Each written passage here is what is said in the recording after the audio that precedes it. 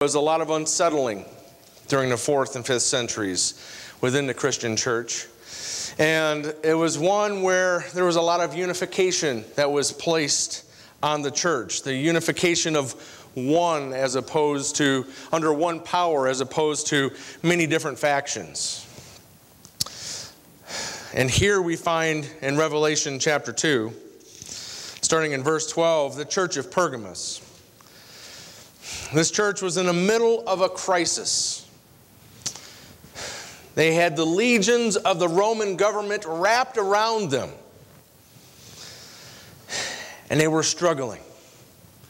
Because these legions of Roman empires, or the legions of the Roman Empire, were coming and saying, we need unification. You see, the growth and the expansion of the Roman Empire was so vast and so fast that they needed to keep it under one umbrella. But there was factions and there were splinterings that were taking place. These borders stretched from the Euphrates River to the shores of the Irish Sea, from Germany to North Africa, from Spain to Egypt. There were all different kinds of people, nationalities, languages, and it all fell under one power, the Roman power. How to keep these people in check. How to keep them in line with Rome's ideas and Rome's thoughts. How to keep them in unity. I'm going to show you this. This is the temple of Serapis. It's actually located in Pergamum, or Pergamos. And it is in modern day now, Bergama, which is the capital city, or was Pergamum. This temple was erected, and I walked through this, during the 3rd century BC, on the orders of Ptolemy I of Egypt. And his orders were this: erect this temple, the Serapis, in order that it may be a symbol of unity between Egypt and Greece. And so they would go there and they would have their conferences and their meets and their greets during this temple phase. It is a ginormous place. And it's really interesting, as you walk through the hallways there, there's not really any big room, or I should say they're big rooms, just open areas. It's an open-aired type of shrine or temple. It's a very fascinating place to go. But the main key behind this temple was to establish unification. You see, as the borders of Rome were going, the Hellenistic understandings that the Greek and Alexander the Great were bringing in were starting to crumble and starting to fray on just the pure size. So how do you keep the unity? You focus on one aspect that is a unifier, and that's worship. If the Roman government could establish a Roman religion that the entire Roman nation or empire had to fall and had to worship, they could have unity under that.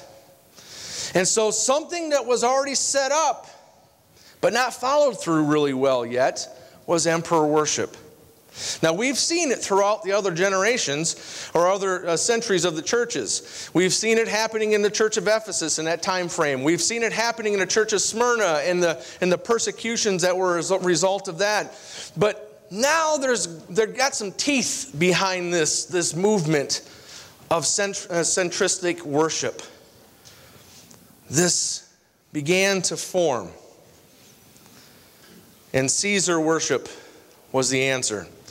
You see, I think the church of Pergamum for us today is something that we really need to grab a hold of and understand. Because we are facing a time where pagan doctrines and pagan understandings, society's rules and regulations are coming to the surface, and it's something that we have to follow or abide by. Otherwise, we are guilted out of it. We have this situation where if we are living up to what the standards of the Bible are saying, and we're truly believing that the Word of God is coming from the Word of God, that it is truth, and living by that, we sometimes are viewed as absurd, viewed as judgmental, viewed as arrogant to believe that there is such a thing called absolute truth, even though it may go in the face of what society deems as tolerant. The Church of Pergamum is a great example of what we're going through today. And Jesus has a specific message for them. So let's read this message. Revelation chapter 2, starting in verse 12. And to the angel of the church in Pergamum write, the one who has the sharp two-edged sword says this. I'm just going to stop there real quick. I love how Jesus defines himself here. Notice his identifying mark and all the other two churches are different. He is the one who holds the 7 stars in his right hand and walks among the golden lampstands to the church of Ephesus. He's the one who is the first and the last, who is dead and has come to life, to the church of Smyrna because of the persecution, and here to the church of compromise. He's identifying himself as the one who has the two-edged sword. The two-edged sword. There's something about this. We understand this two-edged sword from many different capacities and many different layers. But Hebrews chapter 4 describes this picture of Jesus more fully. So let's go over there a minute to Hebrews chapter 4. Hebrews chapter 4, looking at verse 12.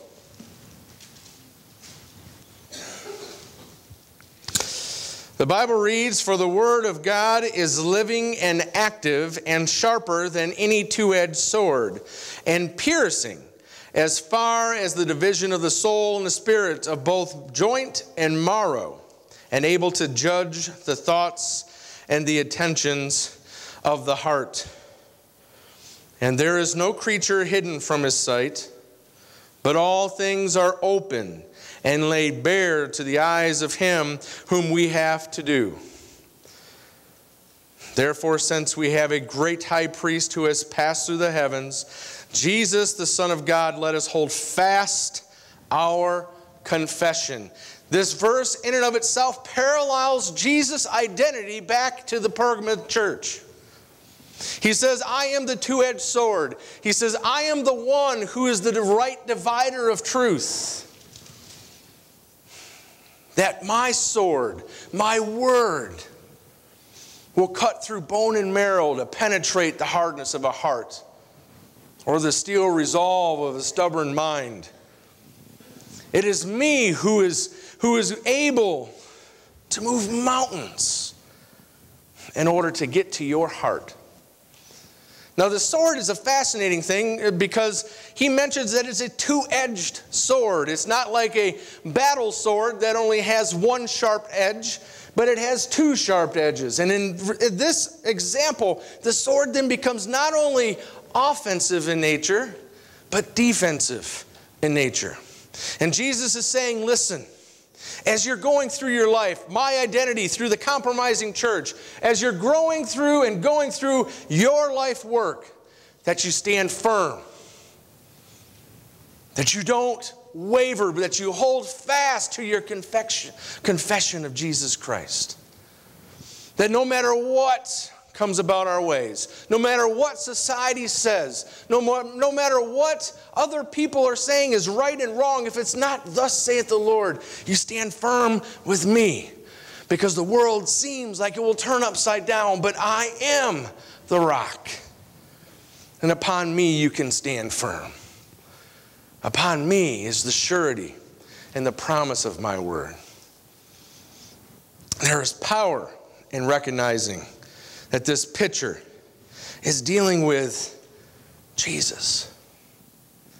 You know, so many times we've talked about it with the church of Smyrna, when you go through persecutions and you go through sufferings, that you can lose track of God. That you can lose track and focus all your attention upon the pain and the suffering that you're going through.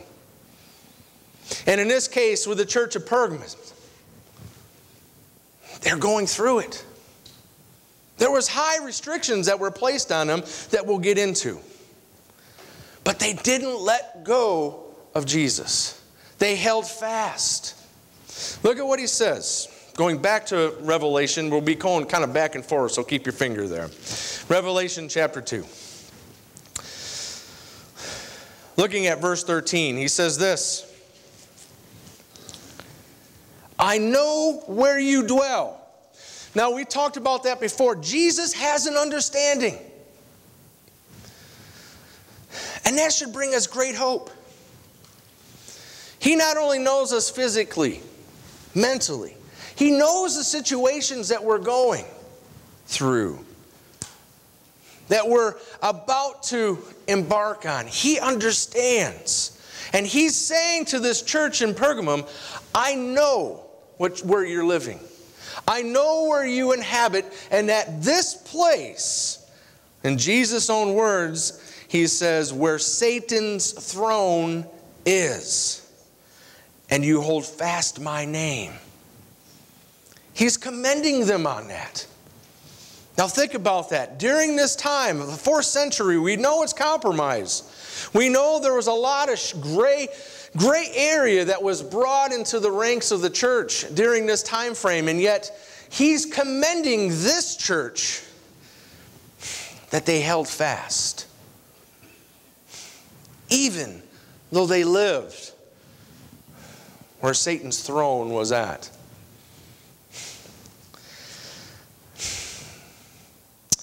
And did not deny my faith, he continues, even in the days of Antipas, my witness, my faithful one, who was killed among you where Satan dwells. There was persecution there as well. It's a very modeled church of the time frame that we're living in. And stuff like this, when you sit back and go, that can't happen today. You know, can there really potentially be a one world order? Could there really potentially be a one world faith? Could there really potentially be? Yes, there could.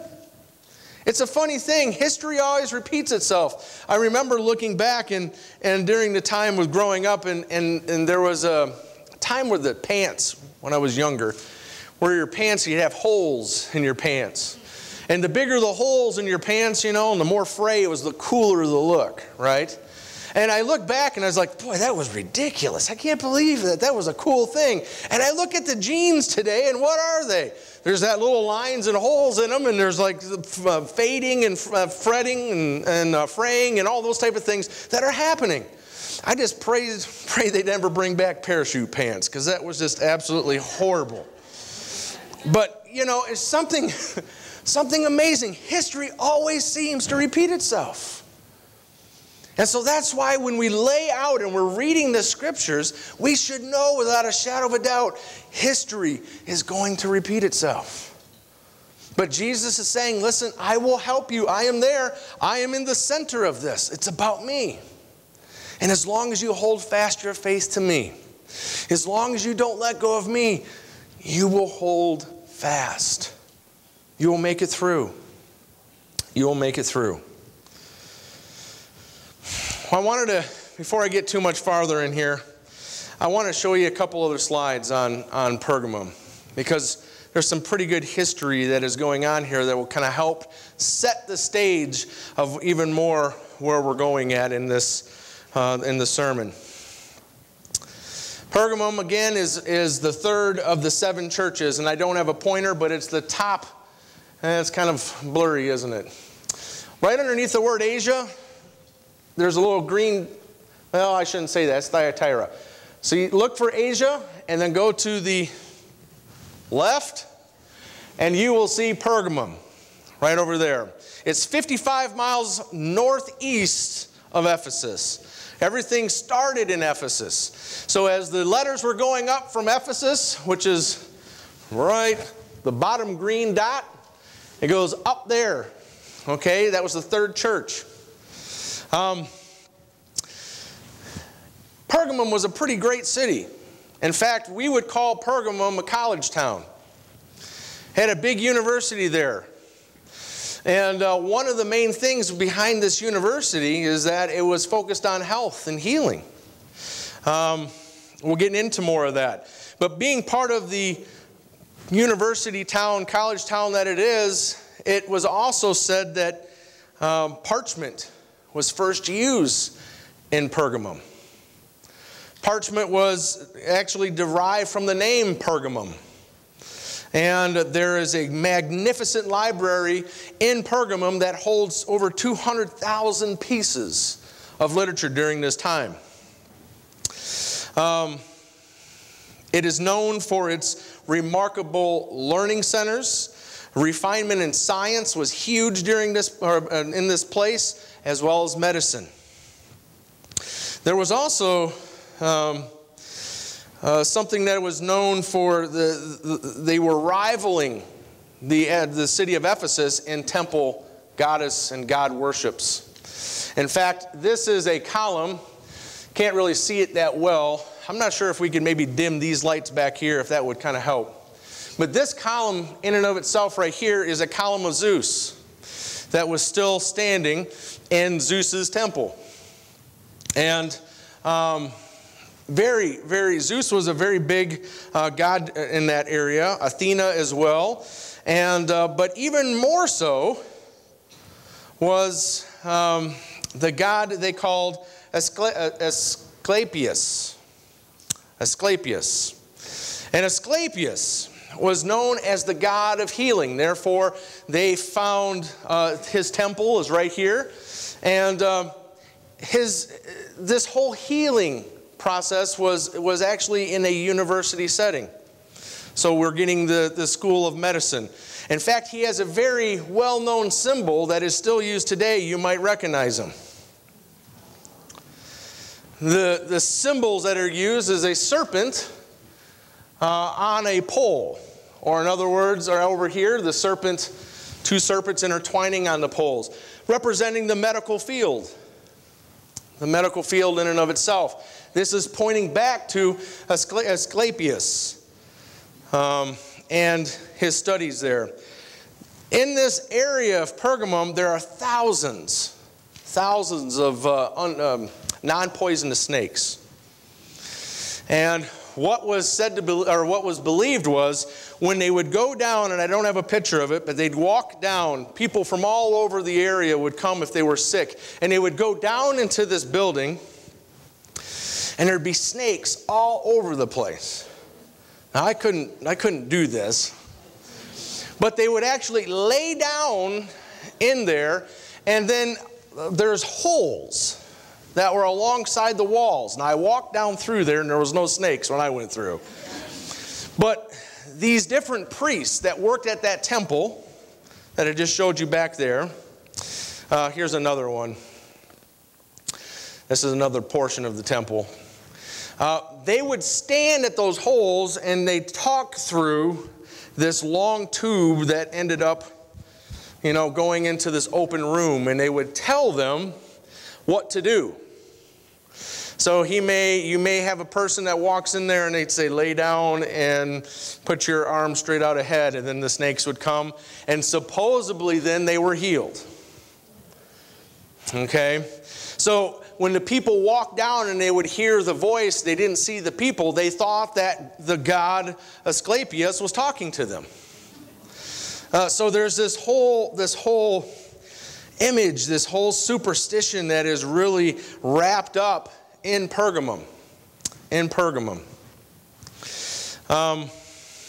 So it should help us then understand why Jesus then, going back to Revelation chapter 2, why Jesus identifies himself with the Word, the two-edged sword. Because the people were so filled and surrounded with superstition, they couldn't see straight. And yet the church was. The church was staying strong through this time frame.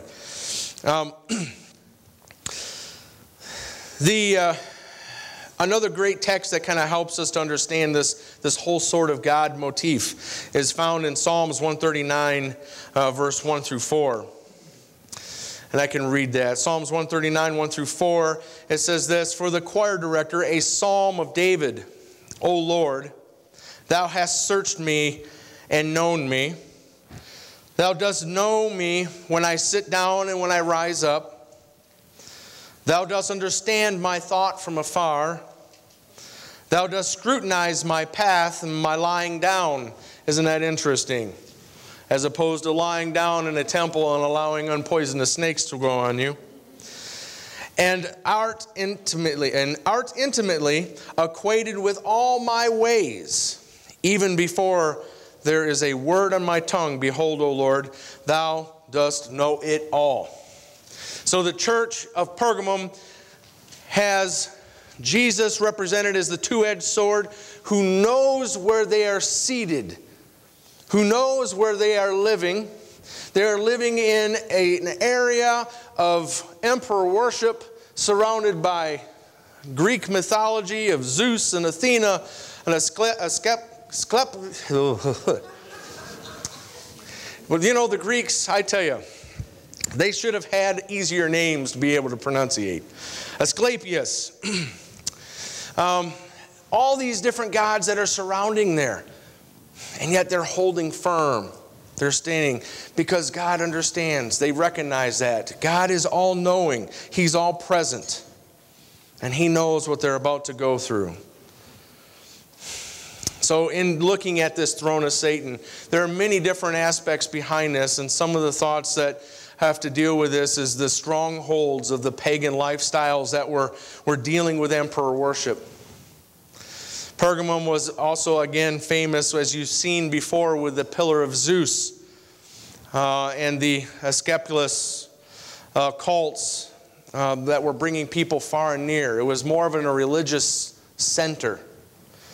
You can understand then where the people would have really rallied up and been really concerned and even appalled at the sight of serpent worship, when it reminded them as Satan as the serpent in Revelation 12:9.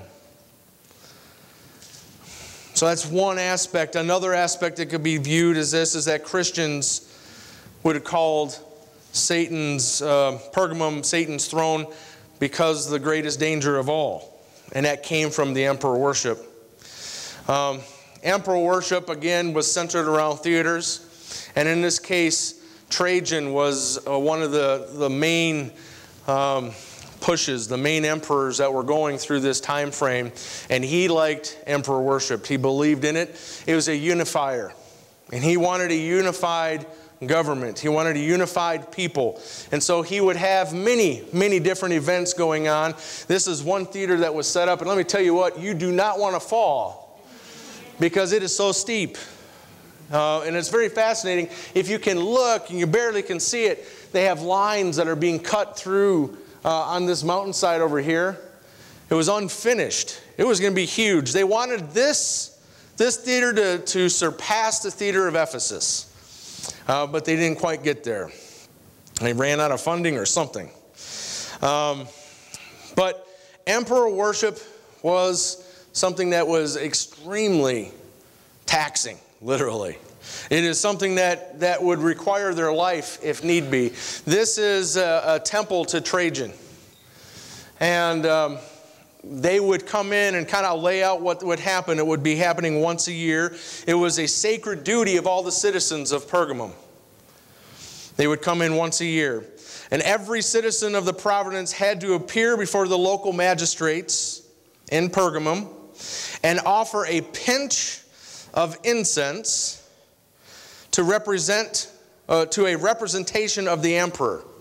So like a bust of the emperor or a statue to the emperor. They had to offer a pinch of incense to him, and then they threw it down and it had to say, "Caesar is Lord." Caesar is Lord. And then once that was finished, they were issued a certificate saying that they have actually accomplished that. If they did not receive the certificate, it was amazing because if they had a business and they weren't able to show that certificate, they couldn't purchase anything. They couldn't sell anything. Does it sound a little familiar? So here Pergamum has a really big picture for us today. What is that certificate going to look like when it comes time for the universal Sunday law mandate? But what makes it even more difficult for these Christians that were going through this, what makes it even more is that after they received their certificate, after they showed up at Caesar's or Trajan's temple, just that one day, they could believe anything they wanted to believe. So all you had to do is just walk in and do Caesar is Lord, throw your pinch of incense, get your certificate, and then you can go off and believe whatever you wanted to believe, just as long as you did that. Now, when you look at it from the standpoint of the postmodern society that we live in today, where truth is relative, and that really, if you wanted to believe that Jesus is represented by, I don't know, a chair, that you could believe that. That's okay. You could do that in this time frame that we're living in. But if you come and you say, no, actually Jesus is alive and well. Jesus is in heaven. Jesus loves us with all of his heart and all of his soul. He gave his life to bring us through so that we can cross the great divide upon his shoulders because he's paid the price for us. And somebody else will come back and say, now, you know what? There's something that doesn't really matter.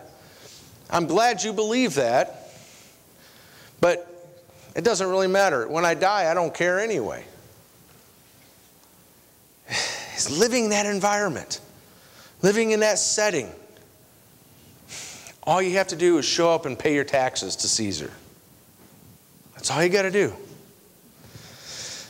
This is what was going on.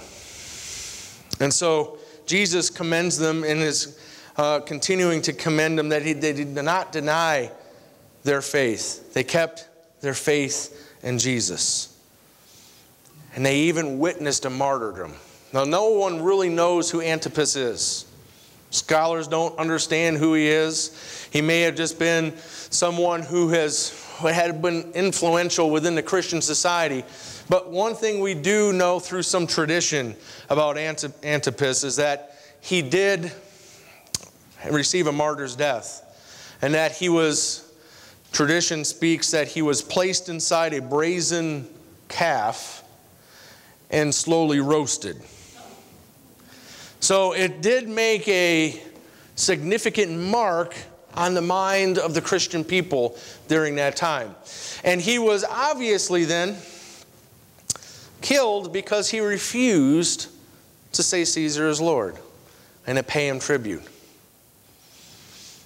I find it fascinating. I'm anxious when we get to heaven to meet Antipas, because what an amazing testimony that he had for this church.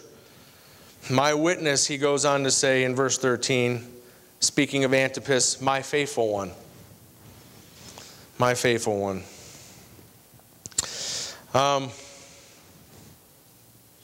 Verse 14. But I have a few things against you. Now remember, there was only 2 churches that we have mentioned so far that received only accommodations from Jesus. And nothing against them. And that was the church of Smyrna, as they were going through their persecutions, and the church of Philadelphia. Both of those churches received only praise from the Lord. This one, they were doing it right, but he has some things against this church, and this is what he has. Verse 14, but I have a few things against you, because you have there some who hold the teaching of Balaam, who kept teaching Balak to put a stumbling block before the sons of Israel, to eat things sacrificed to idols, and to commit acts of immorality. so you also have some who in the same way hold the teaching of the Nicolaitans. So the same issue that was taking place in the church of Ephesus was as well taking place in this church of Pergamum. This group of Gnostic thinkers, this group that has surpassed and have come to this higher plane of intellect, stood up in the local church and began to say, listen, you know, you heard it said, but that's not really what it means. And began to cause some doubt and some confusion. And began to take some of the doctrines that have been established early on in the Scriptures and say, you know, you're taking that a little bit too far. And began to water down the process. These representatives, these Nicolaitans, the members within the own church structure, began to cause doubt. Began to say, hey, listen, you know what? Really? Is it that bad to eat an offering to an idol? Is it really that bad? I mean, you know the idol doesn't have any thoughts. It's okay. Don't worry about that. When they had received very direct instruction not to do that. And just like with Balaam, when he couldn't curse Israel, he had to bless them. He said, the one way you can get to them, Balak, is this. Send your women down there. Throw a party, and they will all be submitted. They will completely turn over and not receive the blessings of God. And that's exactly what happened. So these people are coming in and saying, listen, it's not really a big deal to stand firm in these areas of your walk. It's not really a big deal to eat all food offered to idols. It's not really a big deal to throw a pinch of incense. You know it. You don't believe Caesar's Lord, but hey, at least that way you can continue to walk through and can continue to function in this society. The watering down, the graying of the church's identity, God is addressing. And He's saying, listen, come back to me. I have this against you. Do not go there. The first word He says in the next verse is repent. Turn back. Turn back to where you came from. Church, when I look at what's going on in our church today, and I'm talking world church, there are many different views that are taking place. What seemed so black and white at times through what we've read through Scripture are now being grayed out. There are now different things come into question. Different things that shouldn't even pop up. And you know, I don't even have to go through and name all those. Because you already know. But this whole dilemma that the Pergamum church was going through, friends, I think we can learn a whole bunch from. And what was their solution to that? Staying firm on Jesus. You know, there are different issues that are going on, whether it's the unification of the churches. And let me tell you, I don't believe in that. I don't believe that there is one such thing as a unified church right now, and I find that through the standpoint of Daniel chapter 2, and I look at the feet. God said that there's going to be a mixing of iron and clay, and they will never cleave one to another. We're going to try. History has always told us we're going to try. We're going to try to pull things together. In fact, you know, we had one effort with this before was with the euro. And they believed the euro was actually going to get so big to a point that it actually gets into a one system of currency. But the Bible tells me that's not going to work. This whole concept of unification of religion, I have to agree, and this is the slippery slopes, that I think we all can say, yes, it is about Jesus and we want to focus on Jesus. But the problem that is coming into is like the same thing the Nicolaitans and the same thing that Balaam was getting in and saying that the doctrines, and if I could change the word from doctrines to say the Word of God. Okay? If the Word of God is taken away and watered down, what do you have? That's why it's so important for Jesus to identify himself as the two-edged sword, the sword living. The sword that is able to cut through the marrow, to cut through the mind and able to penetrate the soul, because it's the only truth that we have in the world. In this lifetime, it's the only truth. So if we go in on the standpoint of understanding that our unification is solely off of acceptance, which I believe we need to be accepting, but allow the doctrines to be decided in heaven, then why have a Bible? Then why have the Word of truth? Because it really doesn't matter. The last time I said or looked at the Scriptures, it referred to this book and the words in this book in a comparison to Jesus himself, or in John chapter 1. The Word was made flesh. We can never get rid of this. I had a friend, believe it or not, a colleague who's in Portland, who had a visitor, a guy in his mid-30s, come to his church and say, I'm with the Council of the Unification of Churches in Portland. What will it take to unify your church with us?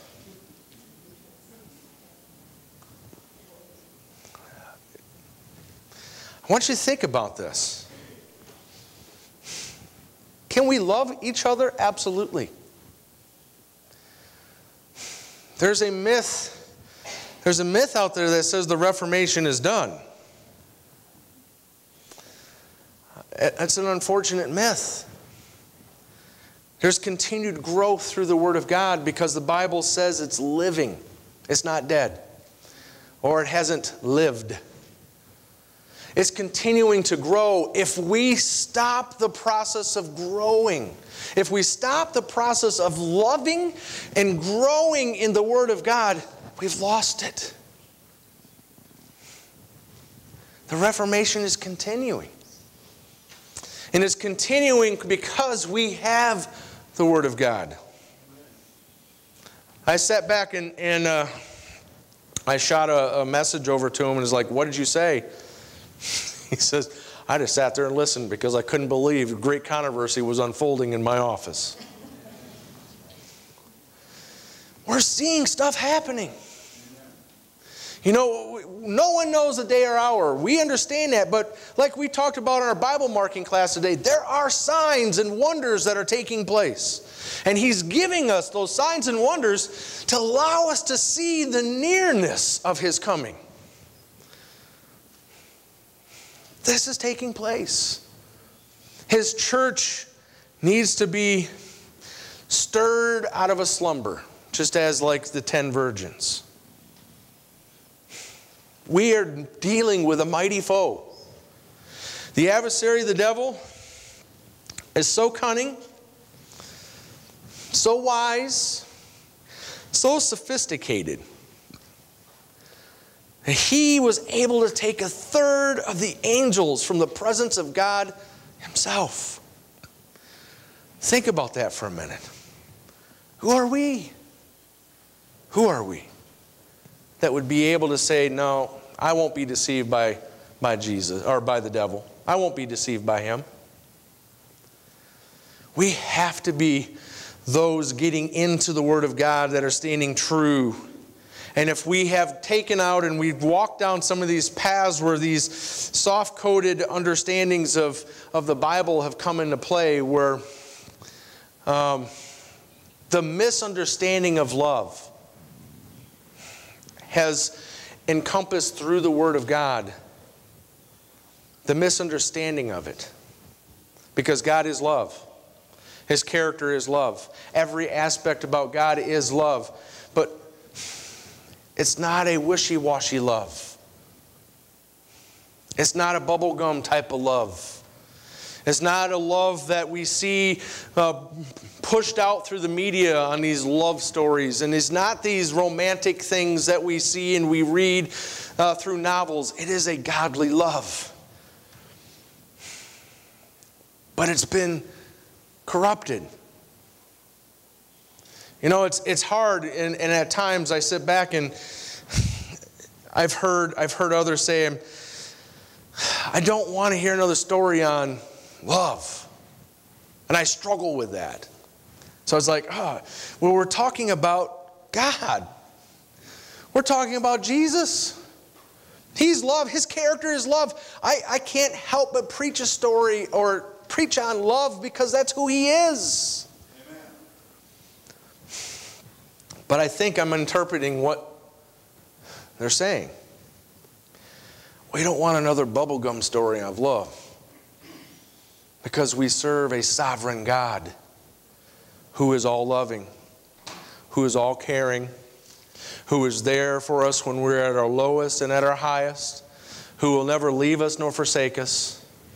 He's not wishy-washy. He's not fickle. He's God. And He has a purpose for us. And He has a plan for us. And we can get through it with Him. But you can understand a wishy-washy bubblegum type of religion focused on a love that is based off of human thought and reasoning. Can be fickle, can be wishy-washy. And if we place that upon God, if we place that upon Him, all we're going to be focusing on is the relational aspects of connectivity. We need to come together. We need to love. We need to love. But what happens when discord comes in that type of a thought? What happens when problems surface? Because the church of Smyrna understood what happens when persecution comes in and what it really means to love. What happens if we take a wishy-washy type of love that's fickle and allow discord to come into that? What happens to that love? It goes away. Or even worse, it goes from love to anger. It goes from love to revenge. It goes from love to divorce. God is a God of love who is firmly established in His Word, and He wants us to fully recognize that. He wants us to grab a hold of that love and never let it go. But He's not a flash in the pan. And He doesn't require that. What He requires is that we accept Him, that we follow Him, and that at times, remember we were reading about the Smyrnas as the persecution, and sometimes we go through trials and tribulations because He loves us. If you have a wishy-washy love understanding of God and the persecution comes in, what will you do with that? Walk away? How could you do that to me, God? How could you do that? But our love and that connection with God is firmly established because He says, I love those whom I reprove. I love those. I'm wanting to form them into a disciple that will endure the trials of tribulation that are coming. That will be able to stand before the temple of Trajan and say, I'm not grabbing this pinch of incense and I'm not saying Caesar is Lord. There is only one Lord in heaven, and that is Jesus. And that is the only Lord that I will worship and have the strength to go through it. Because a wishy-washy love won't get you through the trials and tribulations that are ahead. But a steadfast connection on the love of Jesus Christ. Biblical love. Agape love. That's the love we talk about. So church, we need to talk about the love of God. And every sermon, And every gathering and every meeting, we need to always have that reminder that it is God's love that has kept us, and it's God's love that is keeping us forward and moving us and guiding us and directing us. It is God's love that is strengthening us through the times of difficulty. It is God's love that is guiding us through the times of being reproved. It is God's love that is steadfast and sure, that will not be shaken even at the temples of Trajan. It is God's love that we have. And if we've walked away, if we've had this impression, and we got caught up in some of the unification understandings that are focused on a wishy-washy love, Jesus says to repent, to turn back, turn away from that and come back and follow me because I love you. I don't want you to be confused. I lost a third of my angels in heaven. I don't want to lose you. Turn and follow me. Follow me. Just as Antipas followed me. And as, unfortunately, if there isn't such a change, the Bible goes on to say, verse 16, therefore repent, or else I'm coming to you quickly. I think that is an existential understanding of quickness. That when we look at it, it's going to come quickly upon us because we're not living, we're not accepting, and we're not loving as we should. Therefore, we're blinded. We're blinded by the standpoint of what God has in store for us. And so His coming comes quickly. And I will make war against them with the sword of my mouth. Notice how He identified Himself to this church. The two-edged sword. The Word of God. And how He parallels that to Revelation chapter 19. And I have to read it. Revelation chapter 19. You got to come with me there. Revelation chapter 19. This is something that we need to understand, because let me tell you what. Jesus is coming for His babies. And I say it from the standpoint like that because we are nothing but children in the eyes of Jesus. And He's coming. And listen to this text. This is a dad who is all done with what the world and Satan has done to his children, starting in verse 11. And I saw heaven opened, and behold, a white horse.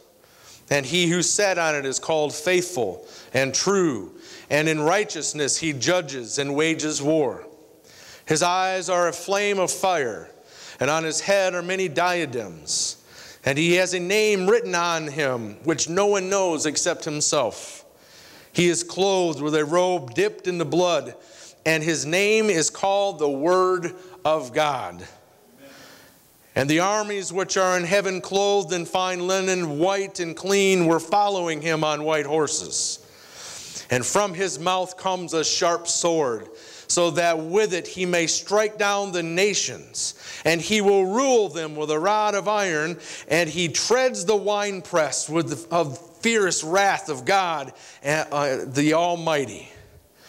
And on His robe and on His thigh He has written a name written, King of Kings and Lord of Lords. Jesus is coming. To the church of Pergamum, He was saying, I'm coming. To the church of Pergamum, He was saying, stay in the Word of God. Stay in it, because they speak of me. Get to know me. When you get to know me, you'll understand that there's a plan. You'll understand that I have an escape for each and every one of you. You may go through the trials and tribulations, but because I'm a God of love, I have provided a way out. Get to know what the plan is. Read His Word, because He's coming to claim those. who are hurting his babies. And that's the kind of God I want to hear. There's too many times where you hear, Pastor, can you please pray for my brother because he just found out he's terminal cancer. I'm going to pray, brother. Brother or Pastor, would you please pray? My sister just renounced being a Christian altogether. I'm gonna pray. I promise you. Pastor, will you please pray? My mom has just been diagnosed with Alzheimer's. I'm so sorry. I'm going to pray. Pastor, please, would you pray for me because I think my husband has colon cancer. I promise you, we'll be praying. Absolutely. Pastor, are you getting the picture? Satan, or Jesus, as he's looking down upon his children, and he's saying, my word is being completely decimated because of what is going on within the ranks. I'm not going to allow it to take place anymore. I'm coming as the conquering king, and I'm taking my kids back with me. It's done. It's finished. That's the God whom we serve. That's the God whom we love. And that's the God who loves us. He will not leave us nor forsake us through that. But He will encourage us and He will empower us to keep moving forward. In the Bible it says at the very end, to him who overcomes. The Greek word for overcoming is Nikaios or Nikaios. It's where they get the Nikes from. It means to be victorious, an overcomer. It means to be triumphant. He's saying to those who overcome. The influx of how the Greek uses that is actually should be interpreted as to those who continue to overcome. It's living a daily practice. It's saying, listen, I understand the word of truth. I'm going to listen to the word of truth. And yes, I'm going to run into daily struggles and daily tribulations, but I am going to continue to overcome as they come my way through Jesus Christ. I will and I can through Him. To him who overcomes, I will give some of the hidden manna. According to the Jewish tradition, the Ark of the Covenant, in which the pot of manna was placed for a memorial, was taken by Jeremiah at the destruction of Solomon's temple and hidden in the cleft of Mount Sinai. It would stay there until the Messiah comes. That's Jewish tradition. At that point in time, the manna then will be recovered as food for the Messianic kingdom. And it will happen at that time that the treasury of manna will come down from on high, and they will eat of it those years. But in the context, bypassing Jewish tradition a little bit, in the context of where this passage and where this is coming from, it is actually saying that hidden manna symbolizes a preparation in eating of the heavenly manna, the bread of angels, in contrast to eating the food that is sacrificed to these pagan idols. He's saying, you will be able to partake of the bread of angels instead of food that was offered to these pagan idols. And as a result of that, you'll receive a white stone. In the context here, the white stone refers most likely to the tessera, the reward for the victor at the games. It had this little white tablet, had his name written on it, and it entitled him to a special honor and privileges, including admission to the public festivals. He just shows his card. This is whom I'm with. Oh, come on in. You're welcome. Revelation 3:11 says this, I am coming quickly. Hold fast what you have, in order that no one takes your crown. In the church of compromise, the Lord is saying, hold fast to the Word of God. Don't let go of the Word of God, so that no one will take your crown. In the age of compromise and uncertainty, we must hold fast to the banner of truth. The Word of God is the only sure thing that we have that will guide us into all truth, which is Jesus Christ, so that we will not be carried away by the floods of false doctrine and compromise that are around us. In perseverance, hold fast, Revelation 2:25. But that which ye have already, hold fast till I come. One step won't take you very far. You've got to keep on walking. One word won't tell folks who you are. You've got to keep on talking. 1 inch won't make you very tall. You've got to keep on growing. And one deed won't do it all. You've got to keep on going. Perseverance. Steadfast. Refuse compromise. Thus saith the Lord, love one another. But if there's no testimony and law, there is no light in them. Don't get caught up in this unification mode. Don't think that it's even truthful, because it's not what God has. That's not what God's plan is. He loves everyone. He wants everyone engaged. But more importantly, He wants us to lovingly follow Him and His Word, and not the traditions of men. Let's pray. Gracious Father in heaven, Lord Jesus, we thank You and we praise You. Lord, we see the signs of the times opening before us like a scroll. We see, Father in heaven, that we are living in times of confusion, where even the words that demonstrate an understanding of You, like love, can be confused. The whole concept of natural love between man and woman have been confused.